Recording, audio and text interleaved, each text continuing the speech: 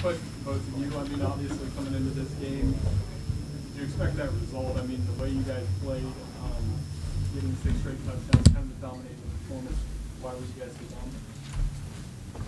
I mean, I feel like as a team, this week was real hard for us, and the only way that we could prove ourselves or take out our energy and show what we could do and bounce back and correct our mistakes was at this environment, at this stadium, and that's the opportunity we had. And when the opportunity presented itself, we played as a team and we dominated, and we still could get better. Absolutely, I would agree with that.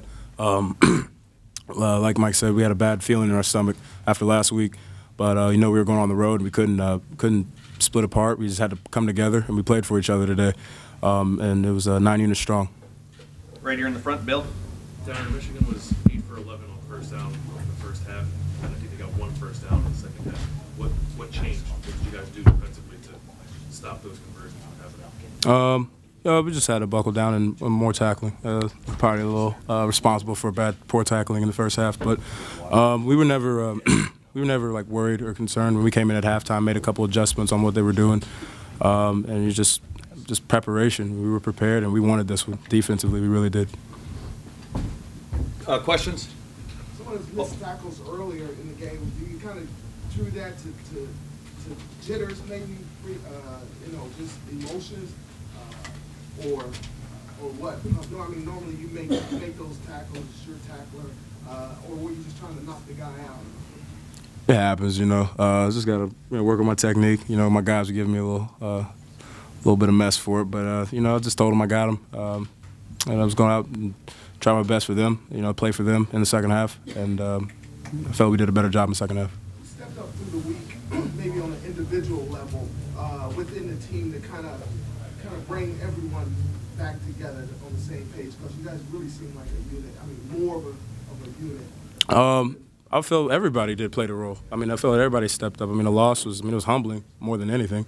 Definitely, and then just to see Coach Meyer, hurting and feeling down, and our offensive coordinators, they really can't play the game for us, so we have to figure out a way to give back to them and correct that, so bring their spirits up as a whole. So some guys didn't have their best games last week, so we felt as a team we had to bring the energy and everything back for this team. So we wanted to go out here and prove ourselves.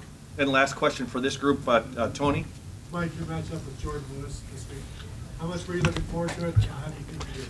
I was looking forward to a lot. I think I did my job. A couple underthrown balls, a couple PIs, but that's humbling. It keeps me motivated, and I wish I could have those back. But as long as I'm helping my team and we're winning, and we have an opportunity to play again, it's fine. We'll get it corrected. How much talking was there? He didn't really talk much.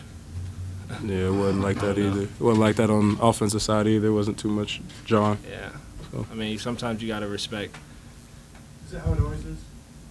No what? Talking, like us talking or them talking? I know you guys are talking. So like during the Michigan game, is there a lot of talking?